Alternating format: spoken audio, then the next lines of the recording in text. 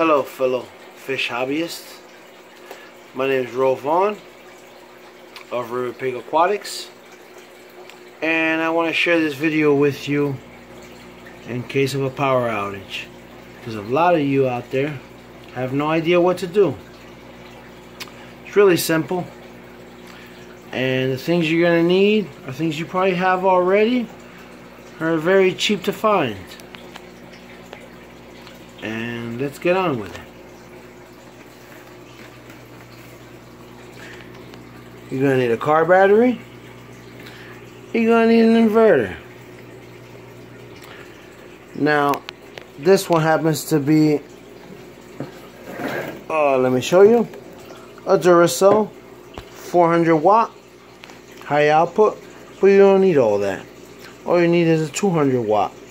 And you also need something that can push out 4 amps.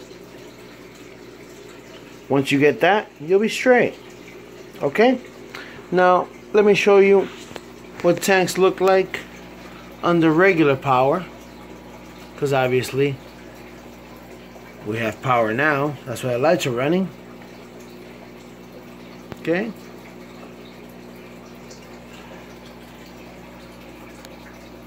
And this is what you're going to need. Again, the battery, and there's the inverter.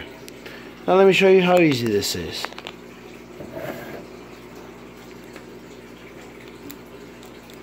Gonna take your positive, which is red. You're gonna hook it up to the positive. Gonna take your negative, and you're gonna hook it up to negative. Now you might have a spark. Usually that happens in a DC battery. Well, car battery anyway. And there it is. Okay? Now that part's ready. And you take your inverter, 2 outlets. Gonna turn it on. Gonna wait for the battery. And there you go. Bam. She's ready to go. Green light. Good to go. Now, we're gonna come over to our pump. Now, this is the air pump. If you don't have one of these, none of this is going to work at all. Sorry, but you really need an air pump for this. Sorry, but yeah, you know. Okay. Going to disconnect.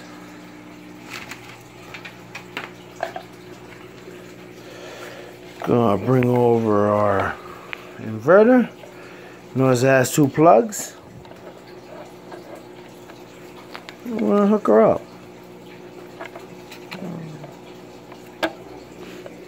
There we go.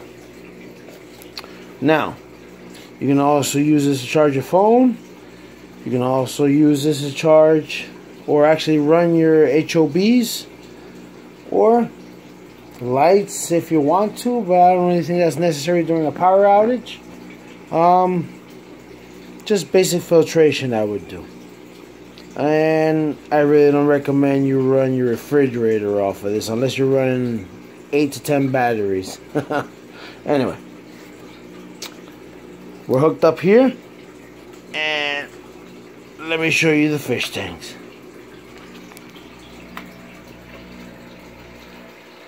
We have bubbles and surface agitation there. We have bubbles and surface agitation there. We have bubbles and surface agitation there. And we have bubbles and surface agitation there. So you see, it runs the same as running an outlet out of a wall. And the setup like this can get you about 6 hours. Now if you're running multiple pumps, or air pumps that is, you know, do your math accordingly. You know, if you're running 2 pumps, you'll probably get 3 or 4 hours. Okay?